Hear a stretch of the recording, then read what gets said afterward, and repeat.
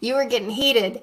And I just, in the moment, just had this thought. I was like, CV, what if that's what menopause is? What if it's all the fire we never spent because we were so taught to temper ourselves? Just coming out. I often have said to clients, like, they'll tell me a situation and I'll say, you know, this is a situation where you can conform or you can take the label. Those are your two options. And when I say take the label, I mean, you're stepping outside of the bounds of conditioning and what's supposedly appropriate.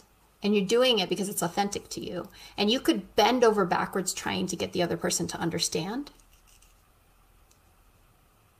And most likely, you're not going to be successful. Or you can just take the label, meaning they're going to call me a bitch. They're going to call me, who does she think she is? They're going to call me selfish. Selfish is the one that has been thrown at me a lot. And it's not to say that I haven't been selfish. Of course I have. And it's been pinned onto me in moments when I'm simply standing for myself and defying authority is when I've experienced it the most. And whatever the label is, for a woman, it's either you take the label or you abandon yourself sometimes. That's just the choice you have to make. And that's like menopause is this point where you're like, oh, easy choice. Whatever. Like, no problem. Yeah. Easy choice.